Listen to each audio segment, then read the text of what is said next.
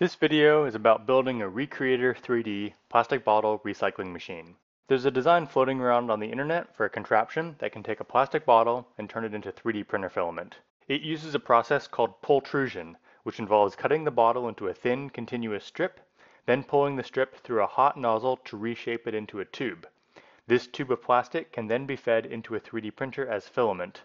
The machine was designed by Joshua R. Taylor, and the build is well documented, with freely available STL parts for printed components and detailed build notes. A clever aspect of the machine is that it reuses the mechatronic components, such as motor, heater, and control board, from a popular off-the-shelf 3D printer, the Creality Ender 3. This printer is available new for a little under $200, and I would guess it's the most popular 3D printer ever by sales volume. However, its cheap price comes with the trade-off of reliability, and if you buy one, it's going to take a lot of tinkering for it to make good prints.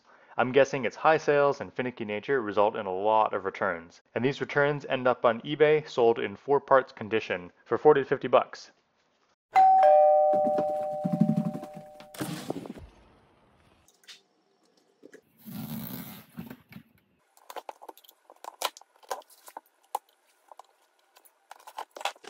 Yep, that looks like it's 4 parts all right. I've never used this model of printer before, so I have no idea how these parts would go together to form a working printer. The first thing to do is get everything disassembled. The final machine will reuse the electronics, a motor, and some of the structural components. Once everything is organized, I can start making modifications. I need to modify the extruder from the 3D printer to make filament instead of use filament. The stock extruder takes in 1.75mm filament and produces a 0.4mm extrusion, which is layered to build up the printed object. To make filament, it needs to take in a 10mm strip and produce a 1.75mm extrusion. I'll use a step drill as a tapered reamer to expand the bore of the hot end, then drill out the nozzle to 1.75mm. The build notes say to do this with a hand drill, but since I have access to a lathe, I'll use it. I need to change out the 3-jaw chuck for the 4-jaw chuck, and this takes longer than the actual machining work. I have to make sure that the part is perfectly centered to the axis of the lathe by adjusting the 4 jaws and checking with a dial indicator. Dialing in a 4-jaw chuck can be quick with practice and skill, but that skill I don't have, so I'll save some time here and skip over this part. 2 hours later. Looks good enough. The build notes say to use one of these cheap stepless drill bits as a tapered reamer to enlarge the bore of the hot end heatsink. These bits are intended for drilling holes in sheet metal, and I was skeptical of using one as a reamer, but it works pretty well. With a little cutting fluid, it had no problem reaming out the aluminum.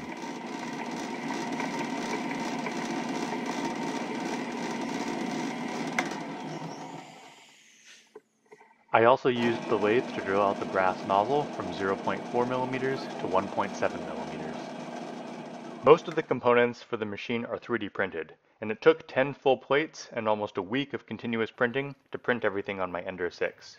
Most parts were printed from carbon fiber PLA, and some parts were printed from ABS for better temperature stability. Those 6 rubber feeties were printed out of TPU, which is a soft, rubbery material. With the extruder modifications complete and all the 3D parts printed, it's time for the final assembly.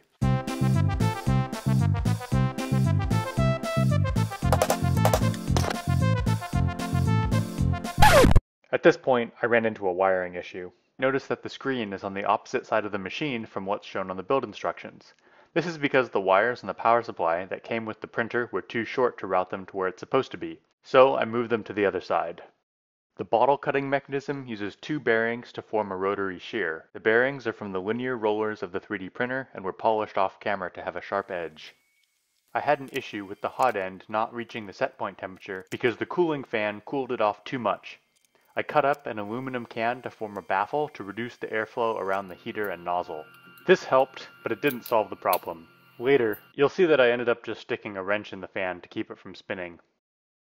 To get the machine started, I cut off a strip of plastic from the bottle with scissors, and used this as a leader to thread the cutter and the nozzle. Once the nozzle is threaded, the heater is turned on to 210 degrees Celsius.